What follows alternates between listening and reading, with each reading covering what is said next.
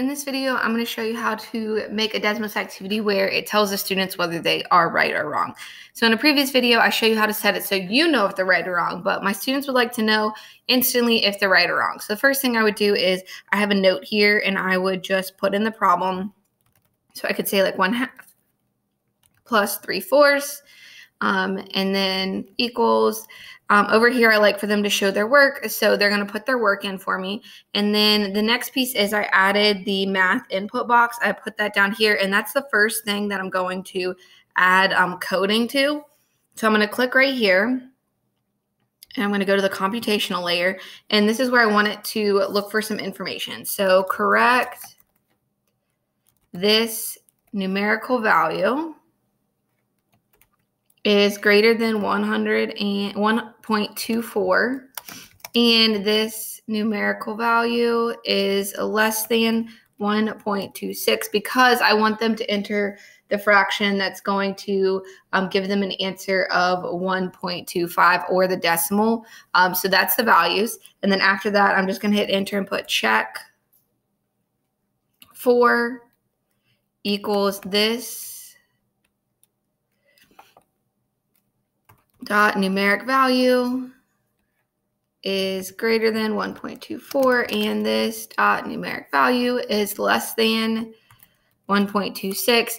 And I am going to have an error initially. I need to come over here and I'm going to call this input 4. And so now I'm going to add a note underneath it.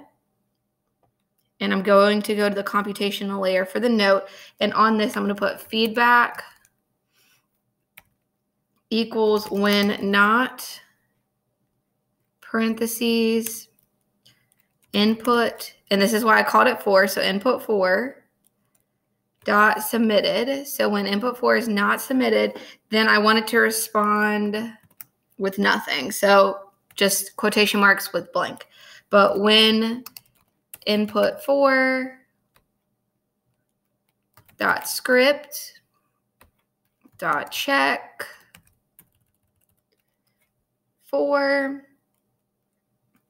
So when it is correct, I want it to say correct. And then when it's not, I want it, so otherwise, I'm going to say try again and hit done. And if you have any errors in your coding, it will give you a little orange triangle. So last thing you need to do is click down here on this note.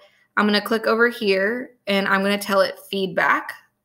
So from the student side, so if I click preview, what it looks like is if they put in their answer as 1.23, it says try again.